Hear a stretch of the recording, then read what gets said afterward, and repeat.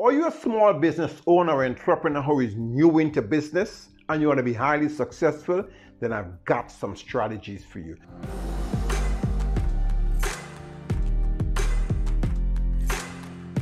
If you want to be in the 4% of businesses that survive after 5 or 10 years, then this video is for you.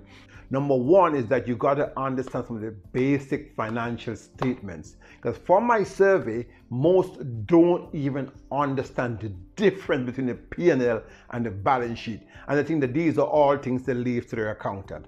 Let me explain for you the P&L in probably just a minute or so. So the P&L has the top line and the bottom line. The top line is the revenue. And most I see people try to do is increase the top line. That's get more sales, put more marketing, do more stuff out there.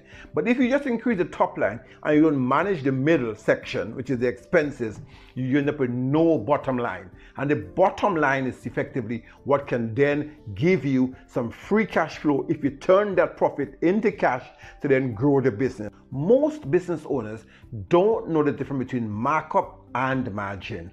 They think that markup is better. You get the cost and you have a percentage onto your cost to get the price. But margin is actually better because margin is basically a percentage difference between your selling price and your profit. And you have to have a contribution to your bottom line. Now, some people don't even know the difference between Opex and Capex and which ones actually impact the profit. Opex is obviously operational expenditure and Capex is capital expenditure.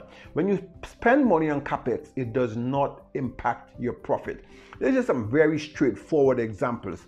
So my big tip for you is to enhance your financial intelligence. And if that's something that you want to do, if you really want to be smarter in your business, you want to make better decisions, get in touch. I've got a lot of free resources I can share with you to help you to run highly successful and profitable business. If you're an investor and you invest in property, real estate, you must know if the deal's tax. You have to work out the mortgage interest, you have to work out, the agency fee, you have to work out some of the operational expenses, plus the money you're going to get in, and then say, right, when I check it all, is this worth it? Because sometimes it's not even worth it. Even the taxes are high these days. So these are all some things to really consider, to really look at. Who am I? I'm Royston Cumberbatch. I'm a finance expert. I've been doing this for 30 years. I work for some of the biggest companies in the world, and therefore I have the capability to help you to take your business from where it is today to where you want to be.